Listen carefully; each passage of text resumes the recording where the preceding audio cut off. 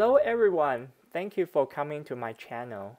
Today I'm going to show you how to replace a damaged screen for Anycubic Photon Mono. First, we test the screen and see whether the masking is malfunction or not. So basically we just use a tool and then shine the light and see whether the masking is working or not.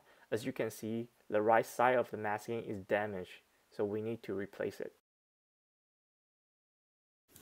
This is a brand new replacement screen that I got from ChiTu System, which is the maker of ChiTu box.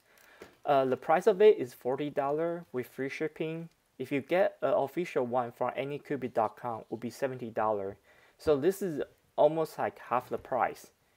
And comparing to buying a new Photon Mono would be $160 during the holidays. This is actually a good option for you to replace because it's much cheaper. It comes with tape to seal the screen for replacement, and then it also includes basically a brand new mono LCD screen. First of all, we need to remove the tape. Just take it out. You have a new one to replace it, so don't just remove it. Don't worry about reuse of it. And then wipe it clean, the edge of it. Next, we need to unscrew the bottom cover, and then we can remove the power cable.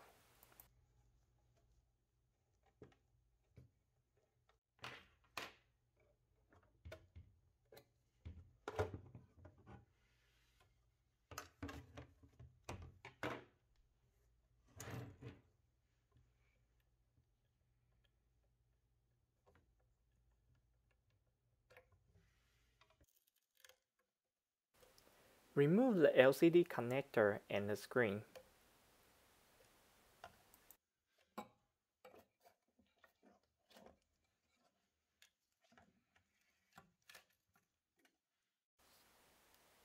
Remove the glass plate from the old screen.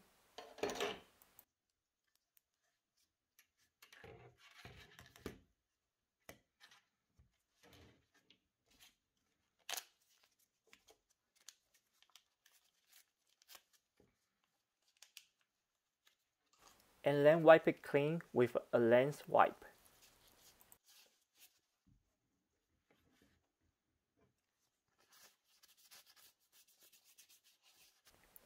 Insert the clean glass plate back to the top. During the installation of the new screen, make sure it is inserted in the right direction. Insert the new screen.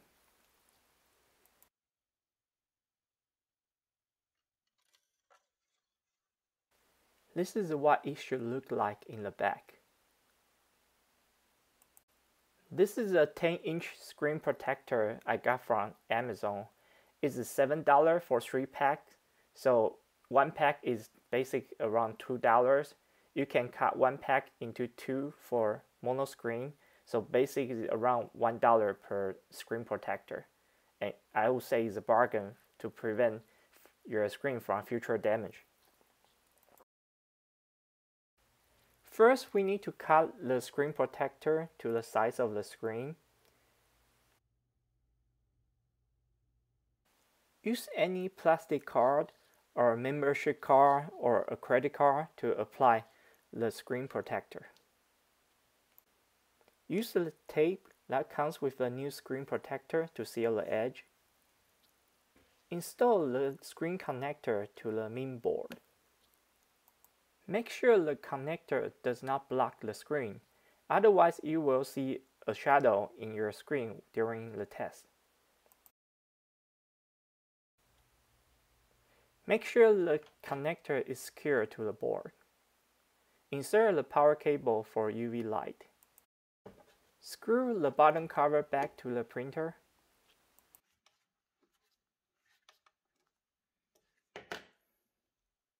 Again, test the new masking screen and make sure it's working functional before your new printing.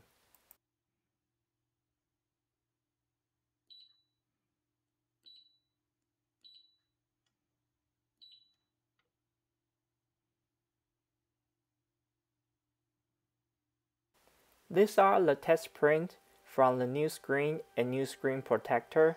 The detail of the miniature are as what it used to be.